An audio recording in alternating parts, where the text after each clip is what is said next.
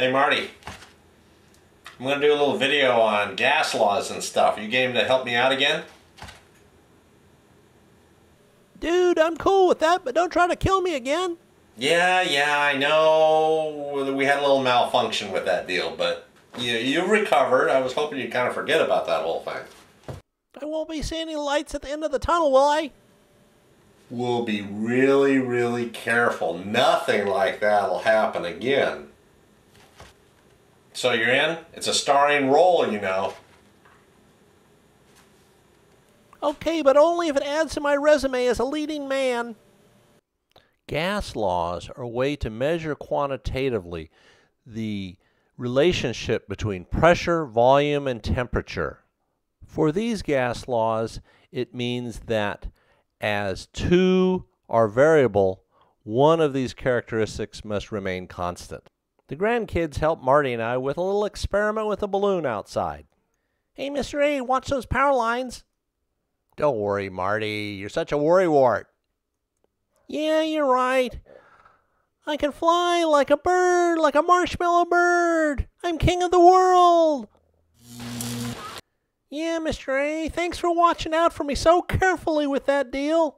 Grandma, do you have any graham crackers and chocolate? Are you going to make s'mores? I don't know. S'mores, dude, get them away from me. Well, while Marty relaxes and recovers, let's take a look at the gas law that describes the relationship between pressure and volume. Taking an initial pressure times an initial volume, that's equal to a secondary or final pressure and volume. A little bit of algebra and you can solve for either P or V. This is called Boyle's law. As pressure goes up, volume goes down, and vice versa. So it's an inverse relationship. Here I demonstrate with a vacuum pump how a balloon, when pressure is taken away, the volume will increase. Temperature, of course, remains constant. And you can think of a marshmallow as being pure sugar with a bunch of tiny bubbles or balloons. Here's that demonstration that Marty was complaining so much about earlier. We're putting him in the vacuum chamber and removing most of the air from around his marshmallows. And you can see what happens. As the bubbles of gas inside the marshmallows expand, eventually they get to a point where they burst, just like the balloon. So certainly when the surrounding atmospheric pressure is released back into the vacuum chamber, you can see the result it had on poor Marty. That brings us to our next gas law that involves volume and temperature, again with an initial volume and temperature and a final or secondary volume and temperature. Here, temperature must be measured in Kelvin. What unit you use for volume really doesn't matter as long as it remains the same on either side of the equal sign. Again, you can solve for either of the volumes or either of the temperatures given that pressure remains constant. This is Charles' law. And if you do the math or think of examples in everyday life, you can see that as volume goes up, so does temperature. Volume goes down, so does temperature, or vice versa. This is a direct relationship. Here we demonstrate with an ordinary balloon filled with air and liquid nitrogen, which has a boiling point very close to absolute zero.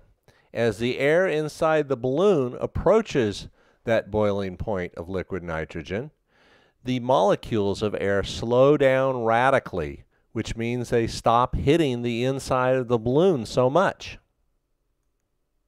So you can see the result is that when the balloon or the air in the balloon heats back up at room temperature, the molecules start moving around much more energetically, hitting the inside of the balloon and reinflating the balloon to its original size and shape. Given that a latex balloon is fairly elastic, we could count pressure as remaining constant in this case. Marty helped me with a little experiment with the freezer at home, but it didn't work too well. Let's look now at the relationship between pressure and temperature. Again, a change is involved going from an initial to a final state. P1, T1, P2, T2. Temperature again must be in Kelvin. Otherwise, you've got these nasty negative numbers to deal with when you're trying to do the algebra. So Kelvin it must be. I'm sure you all remember to convert from degrees Celsius to Kelvin, you add 273. For this sort of calculation, you would figure that volume would remain constant. Like with a tire on your car or truck, it really doesn't expand when you put more air in it. It stays the same size, so volume is constant. This is called Gay-Lussac's law, and there is a direct relationship between pressure and temperature. Marty reminds us here that if a tire on a car or truck gets too hot, it can blow out because the volume remains the same. Hey Marty, you're looking like a little Michelin man. How cool is that? Yeah, whatever. Just get my good side, okay? Marty, hang tough for just a second. I gotta move the truck. I gotta back it up so I can get out of the way. Oh no. Oh well, I was trying to get a little thinner, but this isn't what I had in mind. Marty, doggone it. Stop goofing around. What are you doing under there? Don't worry, it's not as bad as it looks. Hey kids, watch Marty for me while he's under the weather, okay? We like Marty. Oh, me too. He's yummy. Well, that sounds a little suspect, but he'll be fine. Marty will be fine. Let's look at the relationship between Boyle's law, Gay-Lussac's law, and Charles' law.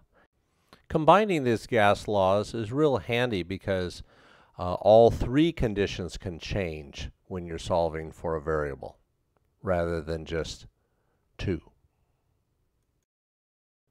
So this is what's termed the combined gas law. Watch your algebra and make sure you use Kelvin for temperature. Here again, a change is involved, unlike the ideal gas law that we'll talk about later. Hey, what happened to Marty?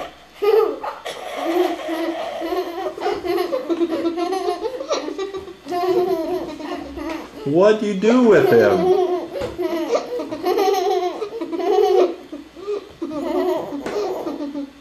Now they've really done it. This is the worst. I can't feel my legs. My legs. That Marty, he's dramatic enough. Well, Boyle's law. Remember that's pressure times volume. Charles, volume divided by temperature. Gay-Lussac's, pressure divided by temperature. And the combined gas law. Pressure times volume divided by temperature. It's hot. Yum.